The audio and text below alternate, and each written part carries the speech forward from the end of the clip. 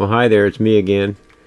I thought I'd scan this old carburetor here. I have an old outboard from about 1948 or 49 that I bought with the idea I would restore it. And I never did, but it sure looks like a good scan subject. It's aluminum body, a few steel parts here and there that have rusted. I didn't spray much except for the steel parts, the shiny parts. Try to get them visible.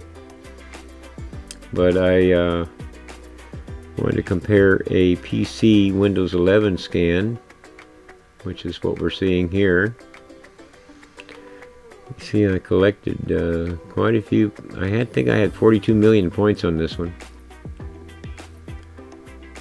I don't know how many frames. Oh yeah, I do. It was geez, I think it was about 2,200 frames, or no, it was about 3,000 frames, roughly 3,000 frames, let's say, because I did go in and do some touch up, and some of that was mistracking, and it still counts as frames, and even though it's not part of the model, so I don't know how that works out. But anyway, the point is, my phone can handle it, and my PC can handle it, and actually my tablet, I have a tablet that can handle it too, so I had posted some of those.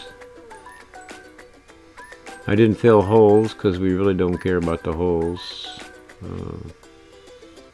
I was mainly looking for the quality of the scan. You see it picked up those shiny parts, not too bad. There we have the Mini with my Galaxy Note 20 Ultra. 12 gig of RAM in the phone, so it does quite well. Has a multi-core processor. I think it's a quad-core if I'm not mistaken.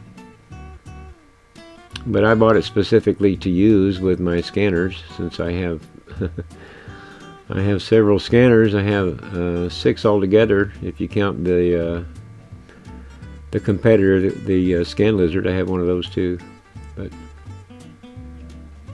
And I might do a comparison scan with the Scan Lizard. Everybody's bragging about it. They've changed the software 2 or 3 times, and I haven't really kept up with it, so I have to get back on it and see what they're doing. But there you have it, a comparison scan, an old vintage carburetor, almost as old as I am, on the Mini.